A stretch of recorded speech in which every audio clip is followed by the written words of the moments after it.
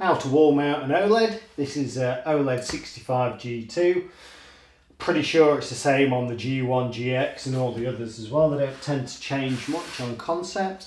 There is a full video guide on LG.com of how to do it with a paper template and so on. I'm not doing it that way, it doesn't suit me, because you would put stickers on here, stickers on there, line it up, huge paper template that goes up to an 83 on the wall. But for me, I think if I know where I want the top or bottom of my TV, I can simply attach the bracket to the TV, measure from the top of the bracket to the top of my TV or bottom of the TV, for example, and mark out the bracket that way. Okay, first of all, I'm going to pop my bracket onto the TV into those slots. So we've got these release tabs, make sure they're released. That's going to pop in like so. And if the TV was on the wall, it will just slot in, he says, like that. And then I'm going to push the bracket back carefully, not squeezing the screen while I do it. And that magnet clicks it back. And all I need to do is just, you can see this gives it leeway where it'll slide either way, awkwardly. Okay, so obviously I'd put this bracket up level, but if we're not quite there, we can just adjust it so on, sliding the TV on the wall mount there. With my tape measure, if I know where I want the top of the TV to the top of that bracket, I'd call that, to be precise, about 97 millimeters from the top to there. To release the bracket again, it is a bit tricky while it's on the TV, but I think if I put my fingers between it somewhere and push on the bracket, there we go, and that should just pull away like so. So idea is, when this bracket's attached to the wall, we can hook the TV down, push the whole thing back. Also, if we want to get cables in after the event, we can pull the TV away from the wall with a bracket, pop our cables in, we've got a huge gap to get behind it, and then push it back flat. Looking at my wall, where I want the TV to be, the lowest I can be is just above this in-wall centre speaker. I like my TVs nice and low for my own lounge, so I'm going to go maybe a few centimetres above that speaker, and I can measure up to where I want the top of the TV. I know the total height of that TV is 82 centimetres, so I'm going to get it pretty close to my centre speaker, maybe even just over an inch or so away, 3 centimetres or so maybe, to the bottom of the TV, maybe 5 centimetres. Okay, so I'm going to put a mark there at the top, just a light mark with my tape measure there. So I know about 97 mil down from the top of my TV will be where the top of my bracket is. We can see where I've had previous brackets in the past there. Also got my cables coming out of the wall. So unlike the LG video, you would normally attach all your cables to the TV before you mount it. Can't do that because they're actually coming out of the wall. I've got 40mm tubing going down to my devices there, so I can thread cables as and when I want them.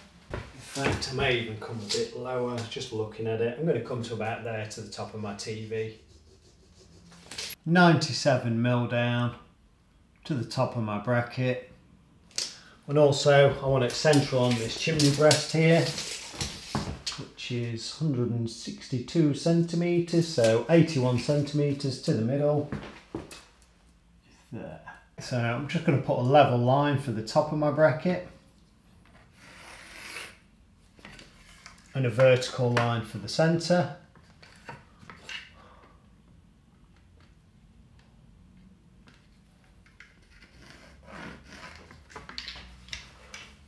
So centre and top for my bracket.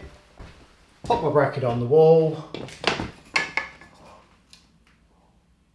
Centre, and I like to put a spirit level on the top as well, even though you do have quite a bit of play on this bracket itself.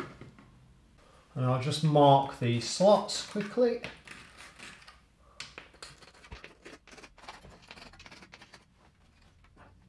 Left-handed.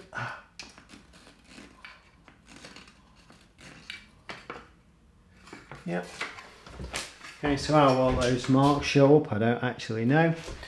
But I've got about 12 fixing points there that I can use if I wish to. So So it gives me 8mm 60mm, 8mm by 60mm fixings.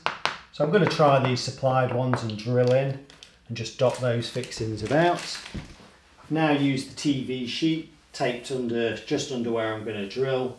I've got a dust sheet below that as well on the floor, so the dust should fall down and onto that dust sheet.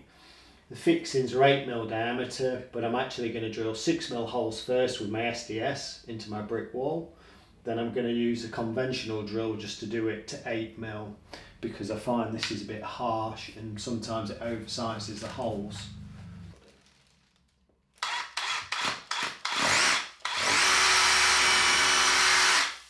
Straight into mortar, so that one's no good. Maybe brick.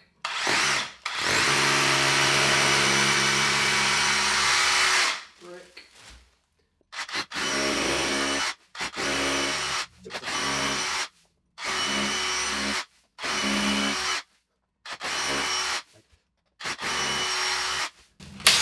Okay, just going to enlarge those holes with my conventional drill.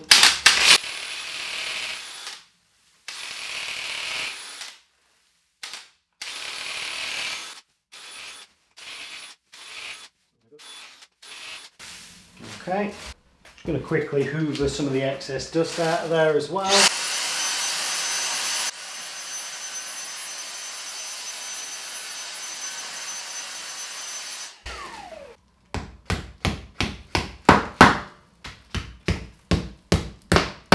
Got my bracket and spirit level. I'm actually just going to wind a couple of the screws in first.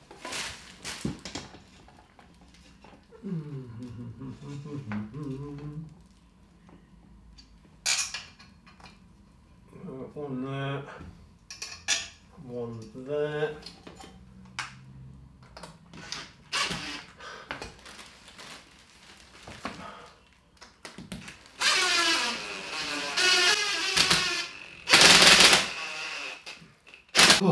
Spirit level back on the top.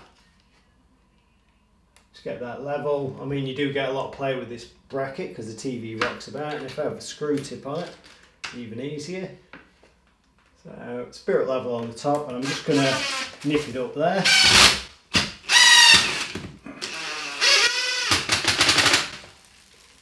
Brill. Now just wind the rest of my fixings in.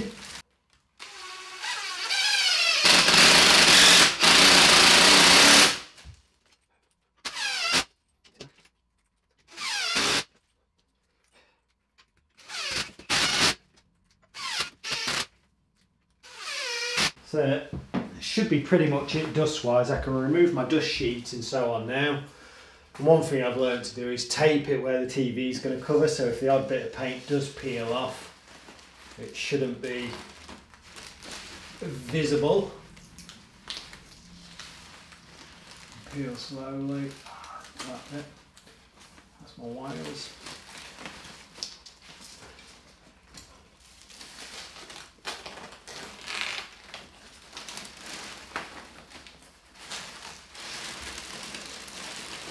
Okay, they also give us this cardboard box which we can wedge in between somewhere to keep the bracket out.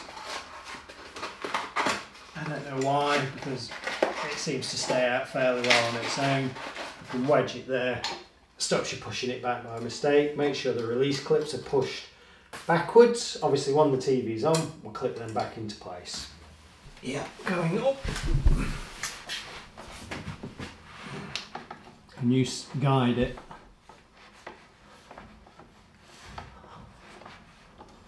You just come up.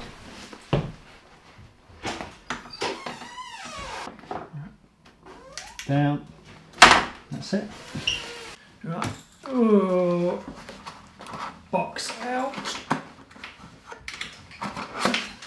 Okay. So securing clips there. I'm just going to clip in.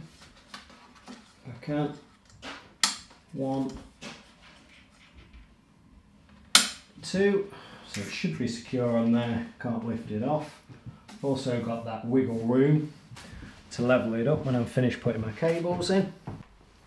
Okay, So one of the massive flaws on these LG TVs for me, whether it be C2 or G2, especially on this, as it's designed to be a wall-mounted TV, they put a fixed power cable on it. You'd think it'd be detachable so you can thread it through, because I've got a piping through my chimney breast to get cables to my devices and mains and so on. Also, I don't want a main socket behind because I want to push it nice and flat back. Some people have a fuse spur outlet that you can wire a cable straight into, but also you'd have to cut the plug off for that. So don't know how it affects the guarantee. I haven't had a problem before when it's been customers' TV, so I'm going to chop that off and thread it through the hole there.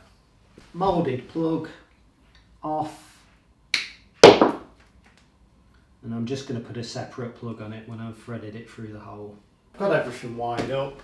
Okay, because my cables or my existing cables come out the wall to the TV, can't fit the cables to it, mount it that way, so I've had to mount the TV, pull it out like it is, route the cables behind it, which you can do quite nicely through those guides, make sure they're not crossed over anywhere, then it should push back nice and flat, he says. That's it. And that magnet should just go back. Okay, spirit level onto the top. Just level that up so it does swing.